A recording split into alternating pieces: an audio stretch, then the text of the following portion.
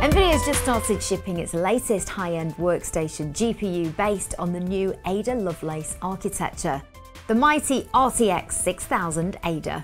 This new GPU is aimed at artists and architects creating complex models and renders, plus data scientists working on huge simulations. So we thought it would be interesting to test the new card and see how it performs in these sorts of workloads. Now before we do that, it's worth doing a quick recap of what we mean by a workstation GPU. These differ from gaming GPUs by having ECC memory protection, making them more reliable when performing huge renders or scientific simulations that can take hours or even days to complete.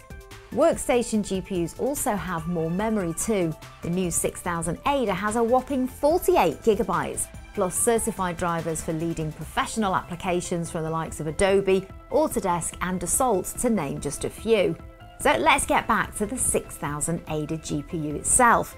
As already mentioned, it has bucket loads of RAM plus more than a few cores too. 18,176 CUDA cores, 568 Tensor cores and 142 RT cores to be precise, which is a staggering 69% more cores than the next card down the stack, the similarly named A6000. The 6000 Ada is also much better equipped for video workloads too, as it's got 3 encoders and 3 decoders, versus the A6000 having just 1 encoder and 2 decoders.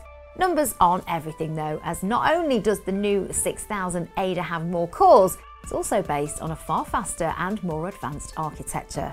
To see how much of a performance difference all these extra cores and new architecture make, we tested both GPUs in one of our award-winning 3XS Systems graphics workstations. Now, whilst all 3XS workstations are special, the system that the team have built for this video is an absolute beast, combining these incredibly powerful GPUs with a 64-core, 128-thread AMD Ryzen Threadripper Pro CPU, 256GB of DDR4 ECC registered memory, and an 8TB SSD array that performs at over 25GB per second. Now, the first application we tested both GPUs in was Chaos V-Ray, which is a dedicated rendering engine that supports leading modelling applications including 3ds Max, Maya, SketchUp, Rhino and Revit. Version 5 of the V-Ray benchmark runs in 2 modes, CUDA and RTX, the latter taking advantage of the GPU's RT cores. Now, what's immediately clear is that the new 6000 Ada is massively faster than the A6000, with between a 95 and 104% speed up at rendering. Of course, the 6000 Ada is a much more expensive GPU, but normally you don't see anywhere near this speed difference between two GPUs next to each other in the same product range. The next benchmark was the popular rendering engine Octane Render, which like V-Ray supports a huge range of modelling applications. The rendering speed difference was a little bit less in Octane than V-Ray, but 81% is still a huge difference, enabling you to complete projects far quicker using the new 6000 Ada GPU. And by popular demand, we've also added Blender to our benchmark suite, which renders in 2 modes, CUDA and optics. The results output by Blender are different from the V-Ray and Octane Render results, as the graph shows the time to complete the render. So a lower result is better in this case. We measured a very healthy reduction in rendering time of between 45 and 54% in Blender.